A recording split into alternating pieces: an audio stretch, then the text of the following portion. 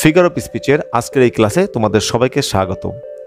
আমি তালুকদার রাসেল মাহমুদ বরাবর মতো আবারও হাজির হলাম নতুন আরও একটি ক্লাস নিয়ে। বন্ধুরা, আজকে আমি আলোচনা করব ম্যাটাফর নিয়ে। তোমরা ইতিমধ্যেই জানো ম্যাটাফর হচ্ছে ফিগার অফ স্পিচের মধ্যে একটি কমন বিষয়। প্রায় বিভিন্ন ভর্তি পরীক্ষাতে এবং বিশেষ পরীক্ষা থেকে শুরু করে অনেক প্রতিযোগিতামূলক পরীক্ষাতে কিন্তু ফিগার অফ স্পিচ থেকে প্রশ্ন চলে আসে।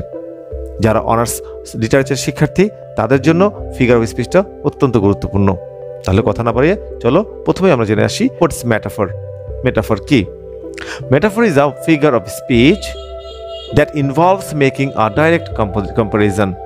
ম্যাটাফর হচ্ছে একটি ভাষালঙ্কার যেটা প্রত্যক্ষ একটা কম্পারিজন বা তুলনাকে নির্দেশ করে, বোঝায় বিটুইন টু আনরিলেটেড থিংস, দুটি অভিন্ন বিষয়ের মধ্যে। Suggesting of similarity between them, যাদের মধ্যে একটি মিল সাজেস্ট করা হয়, অর্থাৎ দুটি ভিন্ন বস্তুর বা ব্যক্তির মধ্যে কাল্পনিক সাধারণ গুণের উল্লেখ করা হয় এই ম্যাটাফরের মাধ্যমে।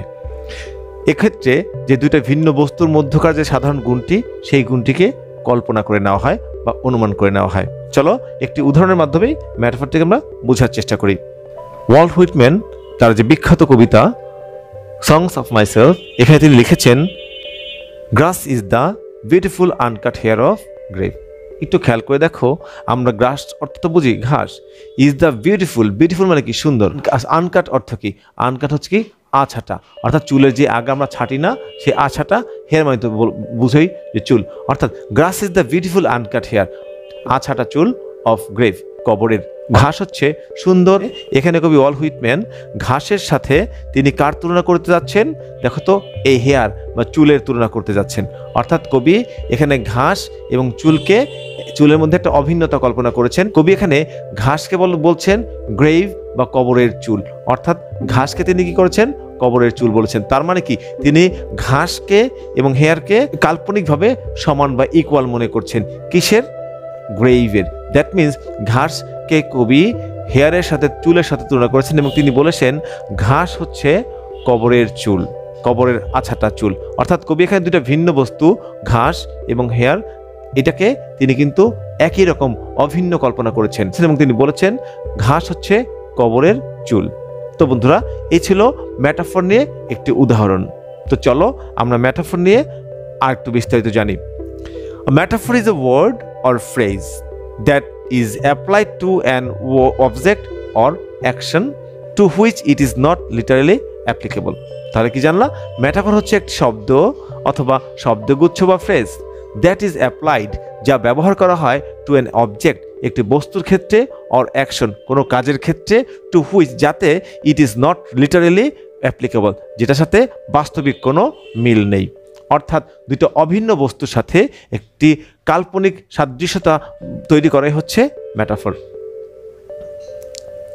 চলো আমরা ম্যাটাফর নিয়ে আরো একটি উদাহরণ দেখে আসি। Time is a thief stealing moments from our lives. একটু খেয়াল করে দেখো বন্ধুরা, টাইম ইজ আ থিফ, সময় হচ্ছে একটি চোর, stealing moments from our life, যা আমাদের জীবন থেকে মুহূর্তগুলো কেড়ে নেয়। অর্থাৎ চোর যেমন আমাদের জীবন থেকে গুরুত্বপূর্ণ বিষয়গুলো, আমাদের পজিশনগুলো কেড়ে নেয়, একইভাবে সময় কি করে? সময় হচ্ছে আমাদের থেকে আমাদের মূল্যবান মুহূর্তগুলোকে কেড়ে নেয়।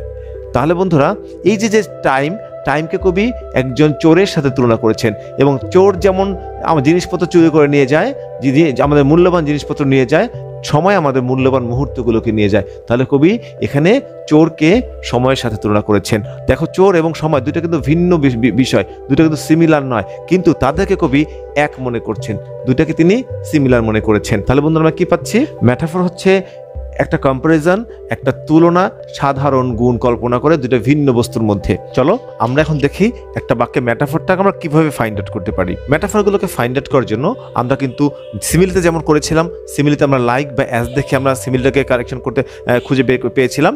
আমরা ম্যাটাফরের বেলা কিন্তু আমাদের কিছু নির্দিষ্ট ভার্ব আছে যেগুলো দিয়ে কিন্তু আমরা ম্যাটাফরগুলোকে আমরা আলাদা করতে পারি বা চিহ্নিত করতে পারি।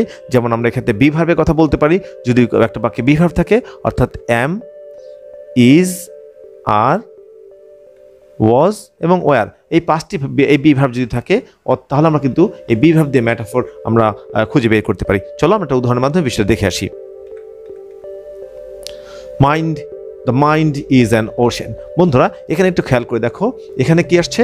The mind. মাইন্ড হচ্ছে কি? মন, মানুষের মন। ইজ অ্যান ওশেন, ওশেন হচ্ছে কি? মহাসাগর। দেখো মহাসাগর যেমন বিস্তৃত, বিশাল, এক প্রান্ত থেকে আরেক প্রান্ত দেখা যায় না, মানুষের মনটাকেও কিন্তু কি সে তার সাথে তুলনা করা হচ্ছে। অর্থাৎ মাইন্ড, আমাদের মনটা হচ্ছে মহাসাগরের মতোই উন্মুক্ত, মহাসাগরের মতোই বিশাল। তাহলে এই যে মাইন্ড এবং মহাসাগর দুটো কিন্তু ভিন্ন বস্তু, আর এই দুইটা বস্তুর মধ্যে কিন্তু আমরা একটা কাল্পনিক একটা কিন্তু মিল পেয়েছি, কাল্পনিক একটি সাদৃশ্যতা পেয়েছি। আর সেটা হচ্ছে কি?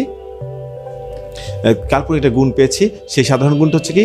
মনটাও যেমন বিশাল হয়, ওশেনটাও বিশাল হয়। তাহলে বন্ধুরা দেখো এখানে এই যে এখানে যে আমরা কিন্তু এখানে দেখো লাইক বা অ্যাজ ইউজ করা হয়নি, এখানে ইউজ করা হয়েছে বি ভার্ব ইজ। অর্থাৎ ম্যাটাফরগুলো সাধারণত এই বি ভার্বগুলোতে কিন্তু ইন্ট্রোডিউস করা হয়ে থাকে। সো আমরা আরও একটা উদাহরণ দেখে আসি।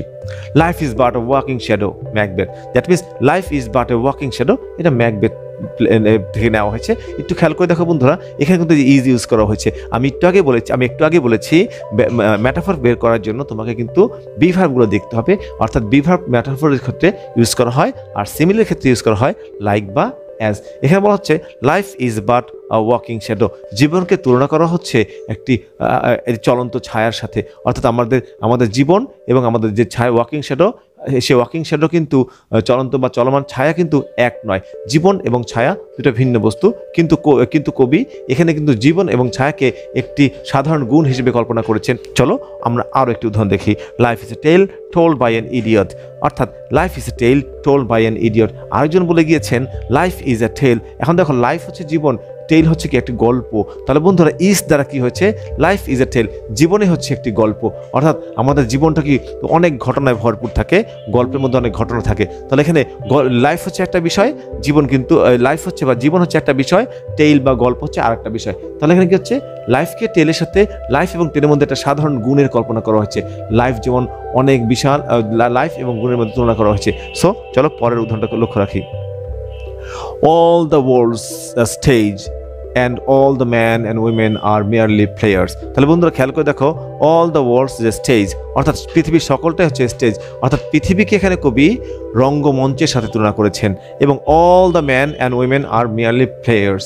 এখন দেখো এখানে কিন্তু আর বি ভার্ব, আর এর পরে দিয়েছে merely players এবং man and women। অর্থাৎ এখানে কিন্তু মানে এই যে আর ব্যবহার করার মাধ্যমে কবি কিন্তু এখানে ম্যাটাফরটাকে ইউজ করেছেন। The man is a mad dog. এখানে ম্যানটিকে একটি পাগলা কুকুরের সাথে তুলনা করা হচ্ছে।